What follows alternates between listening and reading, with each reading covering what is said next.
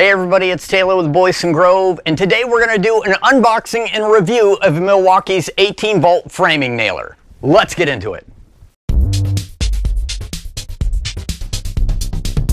When the opportunity arose that I was in need of a framing nailer, I immediately thought of Milwaukee's framing nailer because of all the hype build up. These get excellent reviews, and I really wanted to check it out for myself. Now let me preface this by saying I am not sponsored by Milwaukee. This is not a sponsored video. They did not give me the nail gun. I paid for this out of my own pocket. This is just my honest opinion about this tool.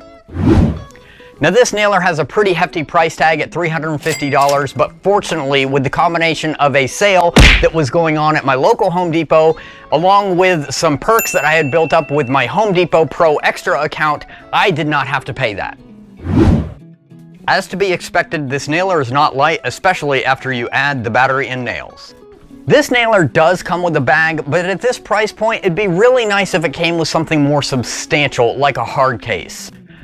Remember the days when hard cases were standard with most tools from bigger names like Milwaukee, Makita, and DeWalt? Those were the days. It comes with a nice charger and the bonus of a battery. Now each Milwaukee battery has a battery power indicator on the battery itself, but I did not see where it has one on the gun.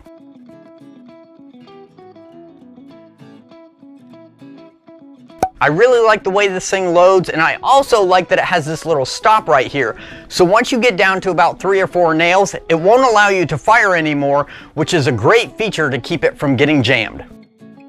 This nailer features an on-off switch, which I think is a really great extra safety feature. It can be set to single or multi-firing action, or as I like to call it, fully automatic. There is an Allen wrench included on the side here. It fits in just like this. This is something that Milwaukee has done on a number of their tools for many years now. Now it does have a clip to hang from, but that truly would be a belt and suspenders day because this thing ain't light. The depth was perfect right out of the box, but I did have to adjust it a little bit when I switched over to the multi-shot function.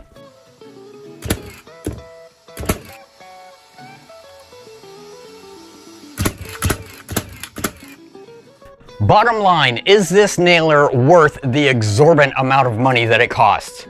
The answer is yes, it's really cool and I love it. But seriously, I really have enjoyed having this around. I was on a job site doing some quick framing. I didn't need to do a lot, so it was nice to just pick this up, get the framing done that I needed to do, and be able to put it back away without having to deal with a hose and a tank and all that stuff. All in all, this was a great purchase. I am really glad I pulled the trigger on this.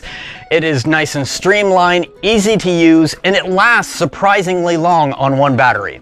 If you enjoyed this video, make sure to like it. We put out a new project video every week, so make sure to subscribe and hit the notification bell. And if you've purchased this tool yourself, we'd love to hear what you think about it in the comments below. Thank you very much for watching. Be safe and have a great day.